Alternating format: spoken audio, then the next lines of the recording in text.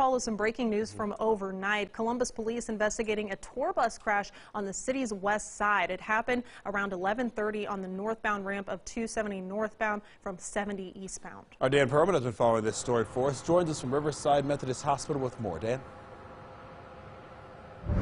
Yeah, you know, as you mentioned, this did happen on the ramp from 70 East onto 270 North. 4 people now being treated here at Riverside Hospital. I want to show you the video from within the last few hours.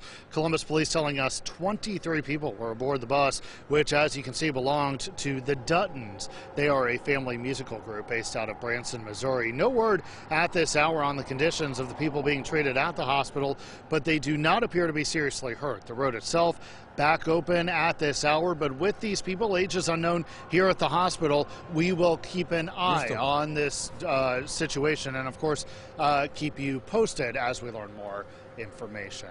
Local for you in Columbus, Dan Perlman, NBC4.